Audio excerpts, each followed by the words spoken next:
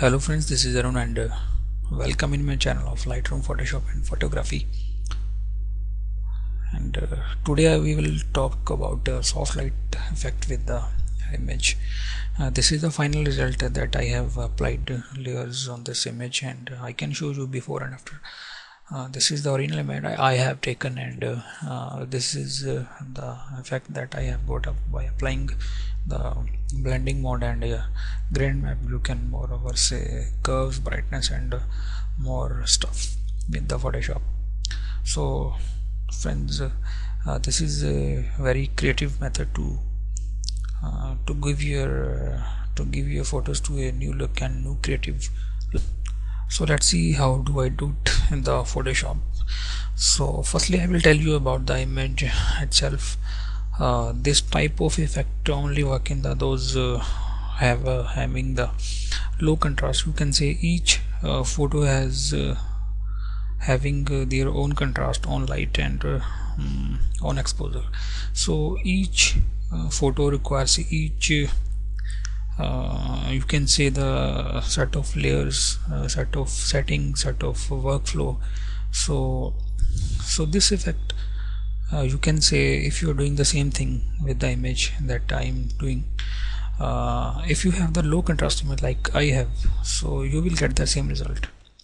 So every image have having their own value of tonal contrast and like all that stuff. So I will start from the brightness and contrast. I have already low contrast image, but I want still more low contrast, so little bit of -26 I want. So this is the difference. This is basically contrast is the difference between the shadows and the highlights. So this is all about you can say in layman language, contrast is the difference between the shadows and the highlights. So I will go to curves. So I will give you an example for this that I have told you. This image is low contrast. If I moving this point to the upper portion, and you can see a gradient line in this part. This is the shadow part and this is the highlight parts. So I don't want this effect, but I will go to this blue shade. Then I will move this pointer to the upside, more to the upside. Then you can see a blue shade in the shadows. Then these are the highlights. I will control highlights and little bit of upper, and I will move this to point. So this is before and this is after, and moreover I want more magenta. I will try magenta, and I'm getting magenta. If I am moving this point to the right side of this box, then you will get this magenta shade, and I don't want any further from this side. I think this is looking better. Yes, I will try different things with the image. I don't want green, and here is the most of the midtones are here. I can see the highlights from the this histogram. This is the histogram, and this is the curve box, and this is a diagonal line. Then I will go to red channel. Then I want more of a cyan. If I move this slider to the right side, then you will get the cyan value. So I will set it to this point. I want this. Okay, so this is the value I want. Later on you can set the opacity to this layer according to your style, according to your taste. Now I will go to the gradient map. I have told you many times that gradient map is a very powerful tool that you can use with your image. So I will cancel again. I will go to this uh, adjustment layers, then choose this gradient map, and I have already choose. Then click on this. Click on this. Click on this portion gradient, and you will have the so many predefined gradient already in your this box. So I will choose this one and okay. Then I will set this layer mask to soft light. I will try some different hard light.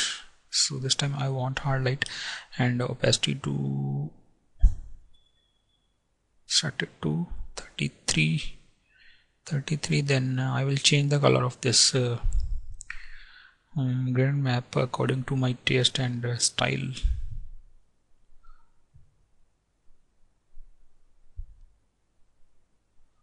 I want not more orange, but I want more this blue shade.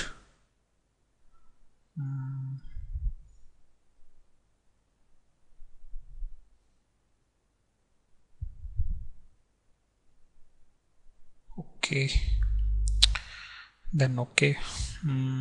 This is before using the gradient map, and this is with the gradient map. Now I will take another copy of this same gradient map and set this blending mode to screen. I want a little bit more light with this effect.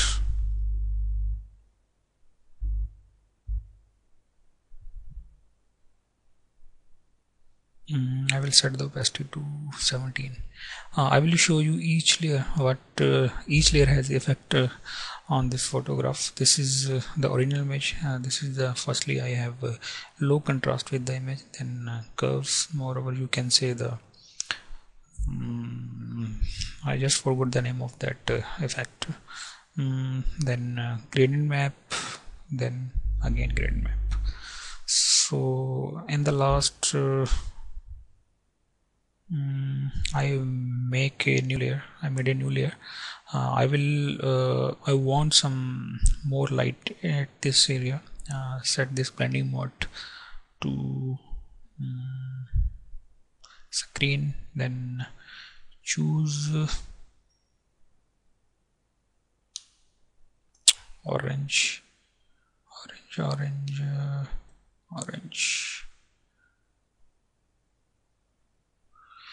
Brush tool I will choose. I want to apply this effect to this white portion. I will hit once.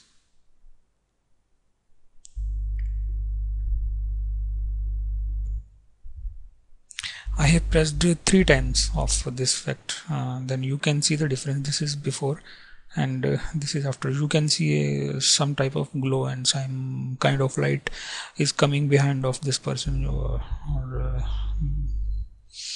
I can show you before and after. So I will show you each layer, this contrast, low contrast, then curves, then gradient map, then again gradient map with the help of screen blending mode, then this. Now last but not least, I will choose this color balance. I do color balance in the last because of this is overall your color with the image. I usually do the things with the color balance in the last of my workflow. Little bit of these shadows you can see here. These are more cyan if I'm using this.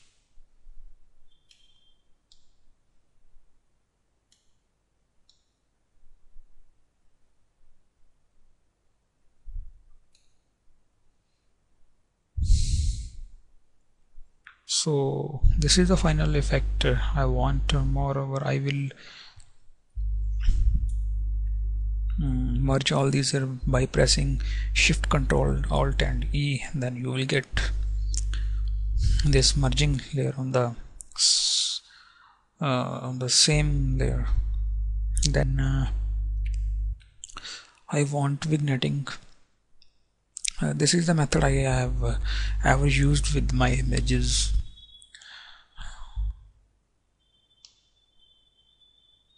I will apply this effect on the whole image. Then I will make a selection that from I don't want any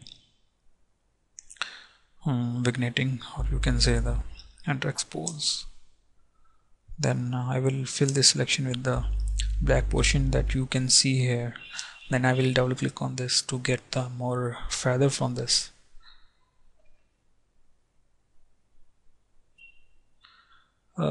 This type of vignetting we usually do if we want more focus on the specific part. So for this image I want this focus on this part. So now you can set your opacity of this image according to your taste. So I want 57, 53 I want, and this is the final result. I can show you before and after. I am merging all layers with the single image. It is a heavy command and it takes a time, and my laptop is very slow. My configuration is slow of this laptop, so that's why it is taking time. Then this is you can see before, and this is after. This beautiful soft light glow you can do that I have already told you about, that all these type of effect can be used with the low contrast image. And further I will tell you about this effect with another image in my second part of this video. So I hope you have liked this tutorial, and in future you will get more innovative, more creative type of tutorials. Thank you friends for watching this video, and keep watching and keep in touch with me on my Gmail and Facebook and YouTube. Thank you friends.